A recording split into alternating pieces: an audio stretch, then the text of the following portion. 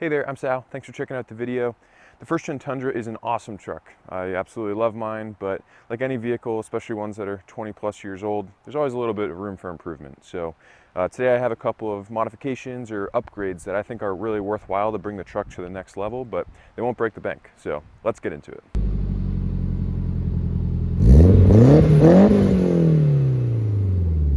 Okay, we'll start at the back and work forward. So first thing on the list is going to be the tailgate bushing. So if you own a First Gen Tundra, chances are your tailgate is not this stiff and sturdy. For the longest time, mine would rattle like crazy. I have like a really obnoxious squeak coming from where the bushings are. And then also when you're driving around with your windows down, it is just brutal. So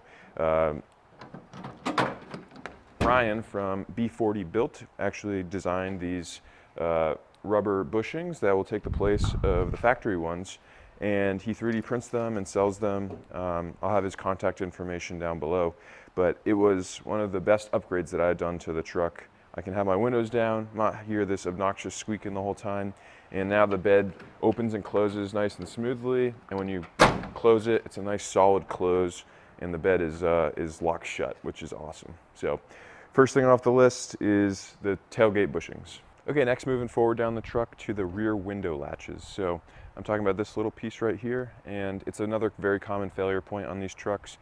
Just from the factory, they're plastic and they get brittle over time and they end up cracking and snapping. So when I bought my truck, mine were both cracked, and I couldn't control, the position of the window because, the lever is broken. So there's a seller on Amazon who makes these out of aluminum, so they will not break, and they're like a direct fit. I'll have it linked down below, but they just fit perfectly, and now I have no concerns that it's going to break again, and I can actually control, where the window is at.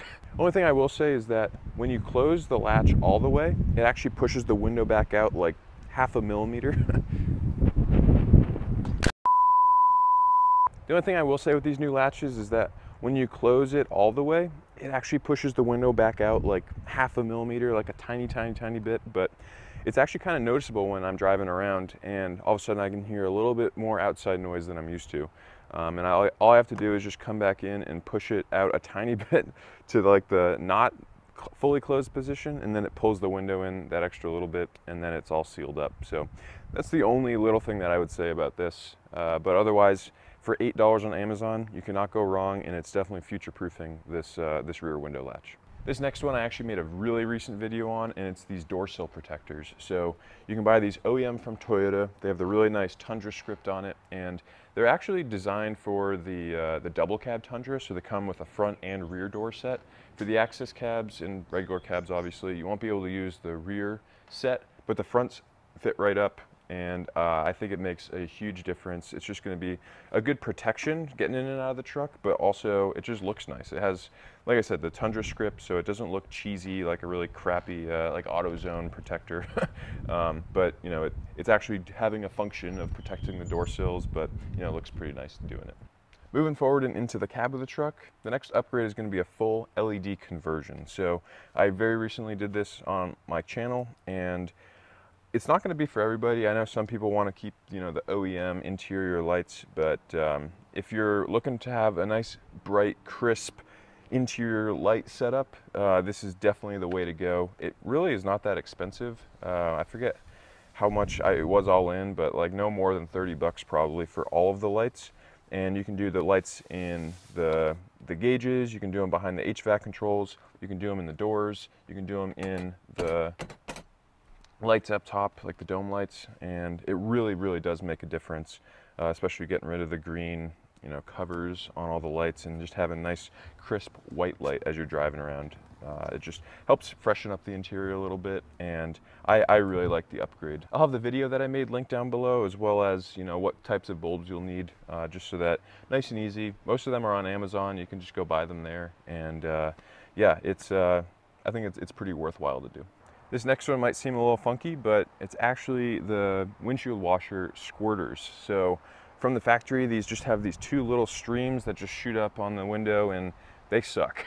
They are really not good. This coverage is awful, and I was doing a little bit of research like 2 years ago now and found out that 2007 to 14 FJ Cruiser squirters will just pop right in and be a perfect replacement on our trucks.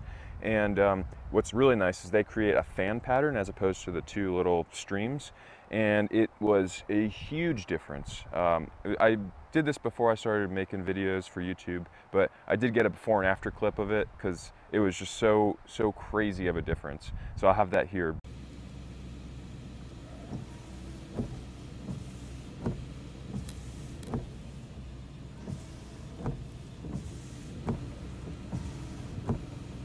Yeah, I think they're like $20 to $25 each, depending on where you buy it from. So I still think for $50 to, you know, just have the washer fluid actually cover your windshield, I think it's well worth it. So yeah, windshield washer squirters from an 07 to 14 FJ Cruiser. Okay, this next one's gonna be a bit more of a modification. A lot of the things that I've listed so far are upgrades, where I kind of consider them improving what came from the factory, but this really will change the characteristics of the truck, and I'm talking about a 2-inch leveling kit.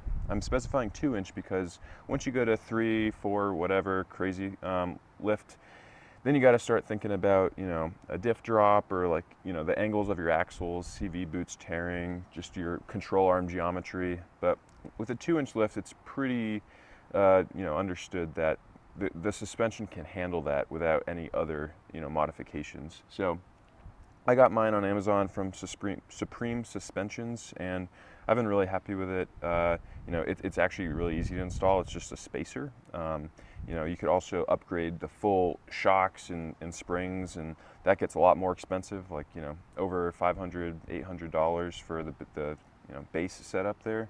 But if you just want to lift the front end of your truck up a little bit more, I think a leveling spacer is a really good way of doing it. I think having these trucks leveled makes them look so much better. Don't get me wrong, I'm not opposed to the stock look, but I just think even if you don't do new wheels and tires, just leveling the truck makes it look more aggressive and just looks more natural almost. I don't love the rake look where the back's a lot higher than the front, and really the 2-inch leveling kit is enough to level that out, and like I said, I just think it makes it look a lot better. Unfortunately, I don't have any pictures of the truck on its stock wheels and tires with the leveling kit because I did the leveling kit and the tire upgrade at the same time. The only thing I will say is when I installed it, I had to trim the tops of the factory like shock mounts because they were too long. They were longer than the spacer itself.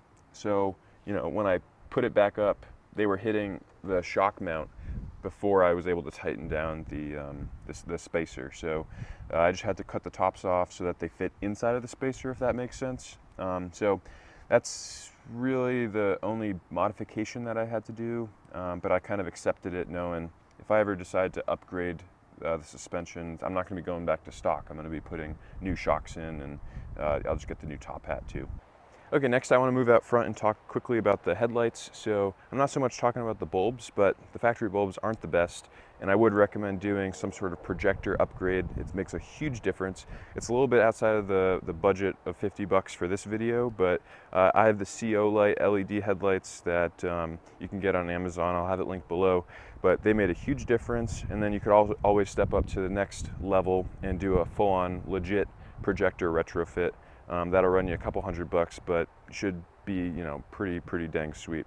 What I'm more talking about for this video on this budget is just getting clear lenses or cleaning up the lenses that you have. You can get clear lenses for like $60-ish, so still outside of the budget, but what's inside the budget is just buying a headlight restoration kit and doing it yourself. What I did on the fog lights was I actually sanded them down myself, and then I bought the Spray Max 2K Clear and re-cleared them, and that should last a little bit longer than just using a headlight restoration kit from Walmart or AutoZone. And I'll have that video linked below. They came out really good, and they're actually holding up pretty well too. But I just think that having fresh, clear, clean lenses on your older vehicle takes years off of it. I think having old yellow lenses just makes it look so crappy, and I think freshening up the front of your truck it just makes it look so much better.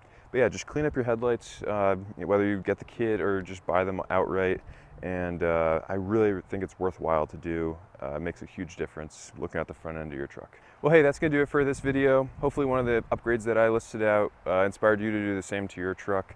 I'll have all of the information that I talked about in the description below. And I'd love to hear from you guys if there's other upgrades that you think fit under this budget, or heck, even if they're over this budget, that are a must-do on these first gen Tundras. Please let us know in the comments. There's always so much good information in the comments section of my videos. I really appreciate all the input from you guys. But yeah, other than that, thank you so much for watching. Thanks for subscribing, and have a great rest of your day.